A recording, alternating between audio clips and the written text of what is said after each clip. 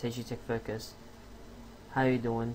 Today I'm gonna show you how you could make a hidden folder to hide your stuff and no one will be able to see it.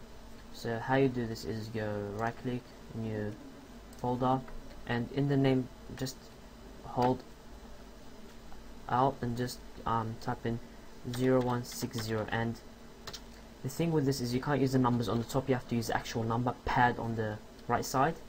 And now once you do it, you get something like that, but you still got the folder. So what you do is right click, go properties, and you go to customize, change icon, and just get one of these blank ones, and then there you go. You can't see unless it's something like that. There you go. See, like you can't really tell it's there, and you could just open it, I guess, and just put whatever you want in it. So like whatever you want to write here, you make a folder and just save it, and you'll put your stuff in it and no one will tell it's there.